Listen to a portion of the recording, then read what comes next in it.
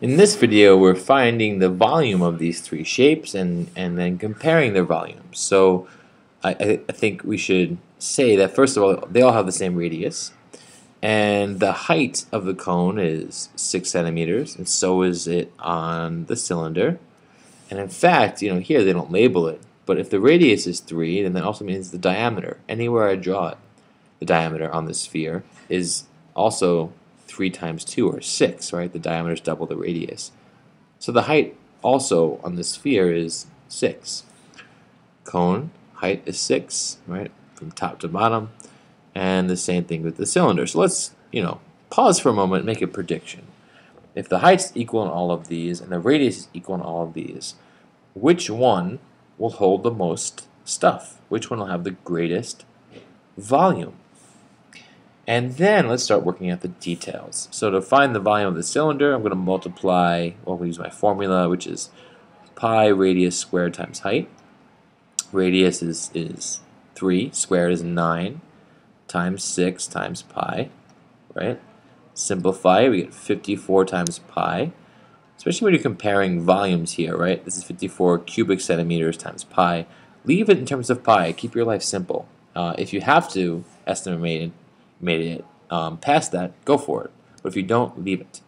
Because here you'll start to see that to find the cone, basically, right, if we leave it in terms of pi, it becomes very easy to compare because the cone formula, 1/3 pi r squared times the height, plug it in, radius squared is 3 squared, or 9, times the height of 6, times pi, times a third. Well, 9 times 6 is 54, times a third, or divided by 3, right? What's 54 divided by 3? Well, it's 18, right? 18 pi. And that's less. It holds less than the cylinder. That makes sense. This cylinder, this cone will fit inside the cylinder, right? You can always just simply draw it. You can see it. The cone has the same height and radius. Right? There's all this empty space there, so the cone fits right in. And in fact, if you remember what the formula of a cone is, it's 1/3 of the volume of a cylinder with the same height and radius.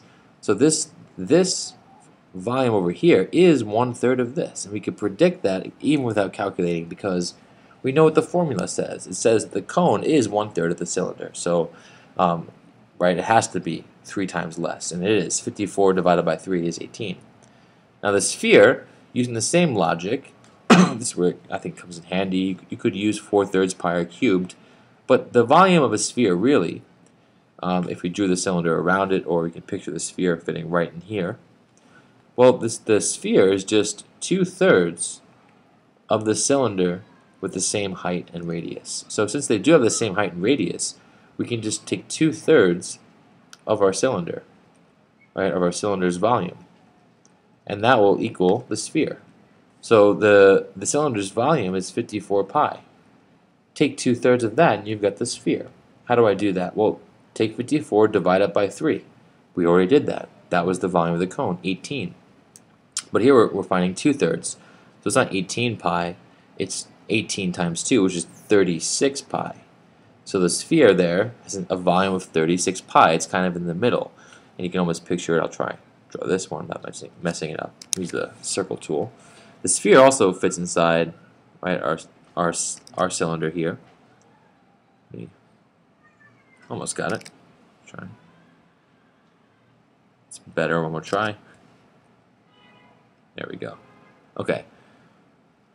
Now it's not a perfect drawing, but I think you can see that, or maybe you can't, but you can almost see, sorry if my drawing is throwing you off, that the sphere is going to fill more than the cone would inside the cylinder. And in fact, it fills 1/3 more of the cylinder than the cone does, because it fills 2/3 of the cylinder.